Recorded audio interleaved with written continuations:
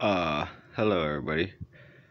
Um, Last video I had this thing hooked up to a motor. I had the outside spinning. Thought it'd be a good idea to have the inside be able to spin freely of the outside, which might still be a good possibility. But I think that's too much of a thought. I think I just need this inside guy spinning. So I'm gonna wrap some more magnets and glue more magnets on it, and then since this is going to be stationary and I'm going to make this move, that I'm going to boost up the power in these magnets like as high as I can, and then I'm going to grab a few different wavelengths and see if that does anything.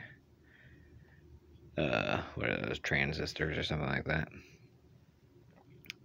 in the circuit for the magnets, so that it creates kind of an up and down in the magnets, or a pulse.